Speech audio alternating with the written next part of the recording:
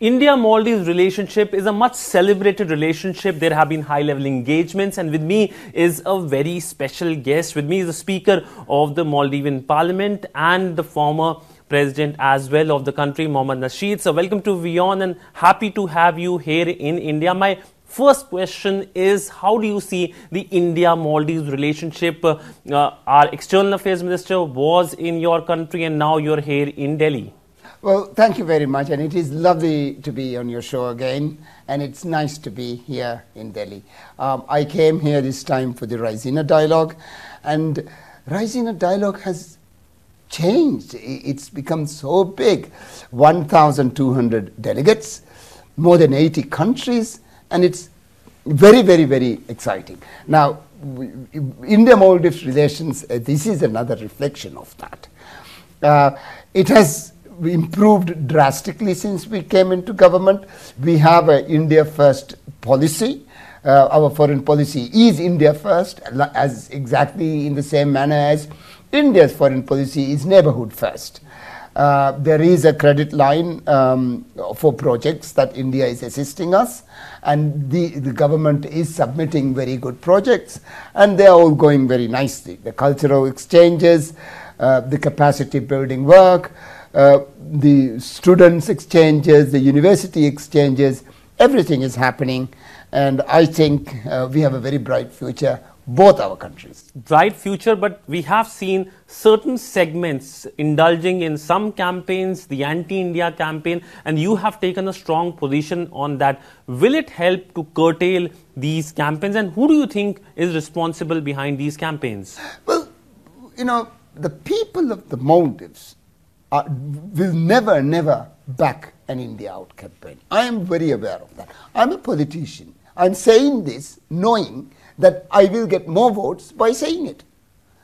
Because we eat the same food, we watch the same films, we read the same books, we look the same. And why would any sane Maldivian ask an Indian to leave? No. There are Indian families, there are Indian doctors, there are Indian teachers, Indian accountants, and all the skill labours that is contributing to our economic development.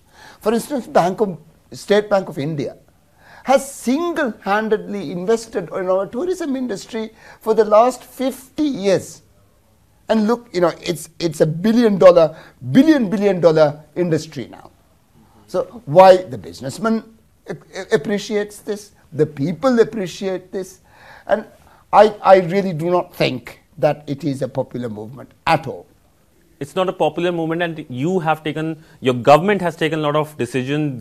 We saw the resolution by the president. We saw you speaking in the parliament against it.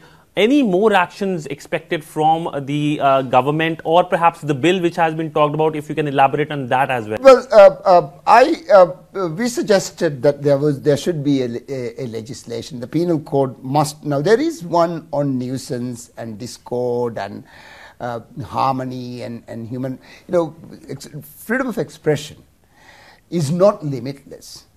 It cannot engage, or it cannot be used for hate crime.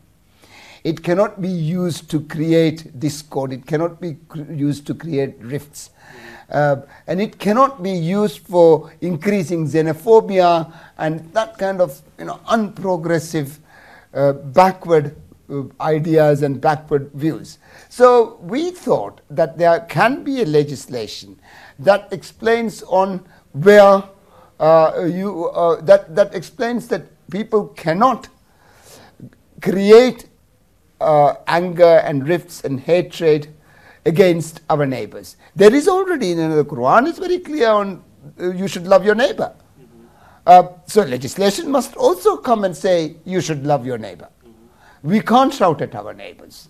If you have a problem with a neighbor, you can come here. This country is a democratic country. It has its institutions. If President Yameen has an issue, why don't he come to a court here? And why can't he, if he thinks there is no issue, it's just a fabricated view and he is fueling it. Just an election ploy, or do you think there is a foreign hand behind? Well, it can't be an election ploy because people don't want it. It can't be an election thing.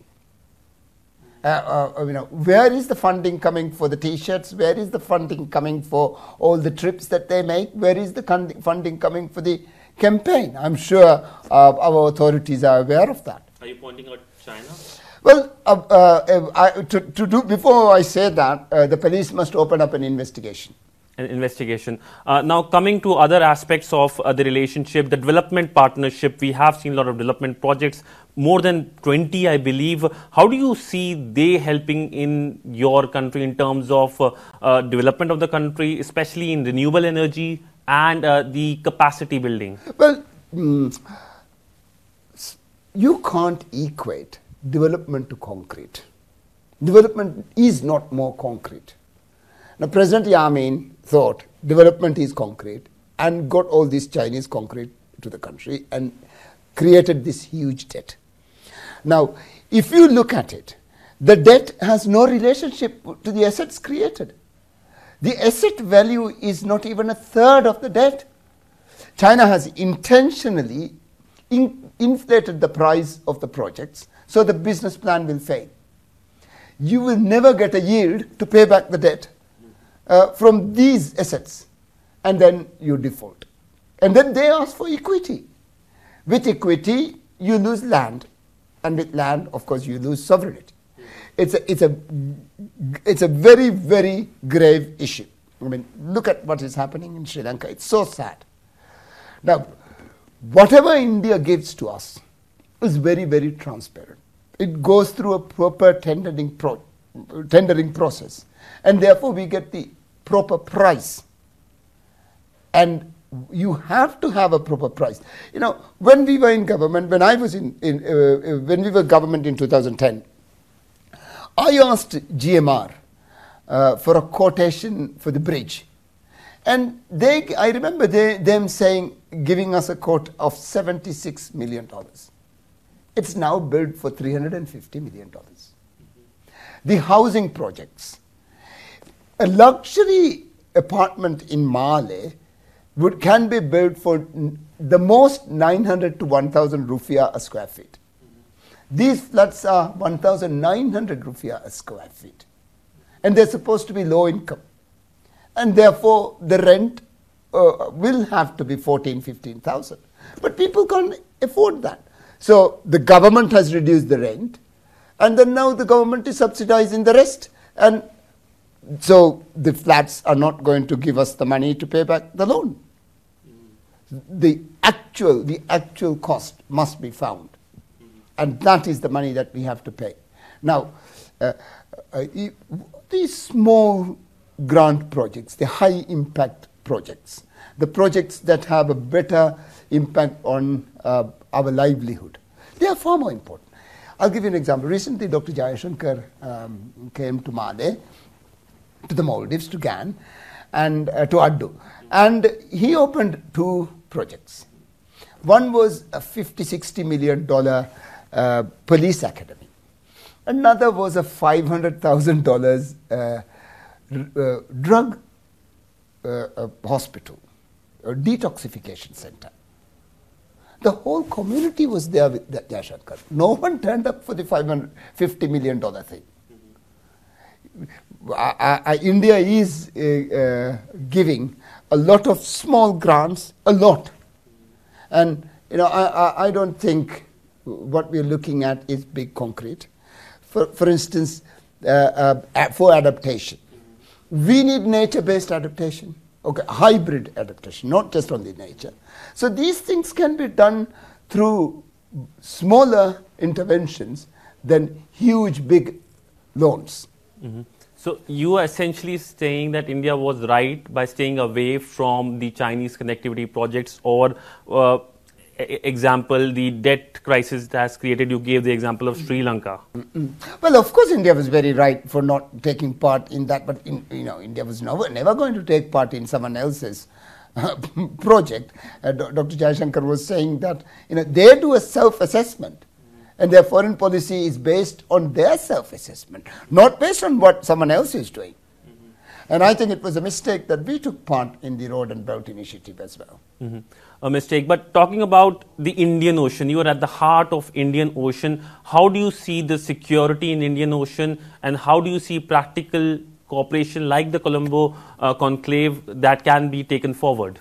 Well, in 2011, we started all the National Security Advisors meeting every year. We also have a lot of exercises, trainings, joint exercises with our Coast Guards and the Indian Navy and Mauritius and Seychelles and Colombo and Sri Lanka. And I think these programs are going, and they're going appropriately, and hopefully they will find a structure for itself. And this would assist us in our safety and in our security. So now coming to domestic politics, I mean, we know that now your country is gearing up for elections as well. Do you plan to stand for the elections? Also, there seems to be kind of infighting, at least from the outside, it looks like in your party as well. Well, our party does these internal elections. Now, they have a primary to decide their president. Now, if you, for instance, have a look at the United States, they shout at each other in their own party. That's how they get a person. And this person then goes to the nation. Now, it's upon our members to decide who they want to bring out as their presidential candidate. I think I have always said that I will take part in a primary. And I'm hopeful that I will win. And you do not rule out that you would like to stand for the election in terms of what's happening next year? I don't want to rule out. I mean, if the people of our party, our members, decide that that I should be contesting, I will do that. I will do everything that would benefit our party and our country. You also want to change the political structure in terms of presidential to parliamentary. What's the main reason? Well, I've always thought that a parliamentary system was far appropriate for the Maldives, for smaller countries especially, because there is more scrutiny, things are done in the parliament. Right now, if a parliamentarian wants to question a minister, we have to give a 14-day notice. And by the time 14 days are up, the question is actually expired. So I think there's more engagement, there's more interaction, there's more scrutiny in a parliamentary system, and especially for a small country. So there was an attack on you. What's the outcome in terms of who was responsible? We're still to hear. We still haven't found. We found the authorities have found the 4 people who had their hands on it, but who funded it, who schemed it, who designed it, where did they get the technology for the bomb? How did you detonate this? So there's a thousand questions that still needs to be answered, and I hope and I believe the government would. But any indication, who do you think could have been? Why will someone target you? I don't know. The police must tell me, and the courts must decide. You've also been pointing out to rise of extremism, yes, and you've been saying that there should be some kind of action against. What do you think is the worrisome factor right now? Well, our youth are getting alienated. Juvenile delinquency is so rampant. Dropout rates are increasing. Unemployment among youth is increasing. Drug is increasing. And all these together push you into these unnecessary actions by the youth. And we must take care, we must try to build a better society that is able to assist our people, able to serve everyone. And I think de-radicalization programs and also employment and training for the young people is very, very important. So last 2 questions. First, on the regional grouping. There is the SAARC grouping, there is the BIMSTEC grouping. India, of course, is focusing on the BIMSTEC, but you are not part of that grouping. How do you see things going forward? Do you see Maldives becoming part of this grouping, the BIMSTEC, given the SAARC is not working? Well, if SAARC is not working, whatever said and done, We need to work together. Indian Ocean countries and Indian Ocean Rim countries needs to work together. We need another platform. Another platform, but would you like to be part of the BIMSTEC? Well, we need another platform. This is I wouldn't mind saying yes to that. But we need a platform where we can cooperate and we can, we can collectively decide on things. So my final question to you is: this is something that everyone is talking, and here in Delhi, we saw what's being discussed. That's the Russian invasion of Ukraine. What's your opinion on that? In terms of what's happening in Eastern Europe, and also impact on your country in terms of the commodity prices? Well, actually, I really don't want to talk about other countries' business, but every country must respect sovereignty. And war should never be a solution. I hope that Russia will be able to cease fire, start talking, and solve these issues amicably. This has an impact on all of us. Tourist arrivals, food price, energy price, everything is going wrong. And it would be far worse than if the war spreads into other European countries. And they are warmongering countries, and when they do fight, my God, they do fight. I mean, we've seen two world wars during the last century, and we don't want to see another one. Why do we want to kill so many people? I mean, that's in no one's interest. I hope that they will stop. Thank you. Well, peace should be the future. Thank you so much, sir, for speaking to WION, and happy Eid to you, sir. Thank you. Thank you so much, sir, for speaking to WION.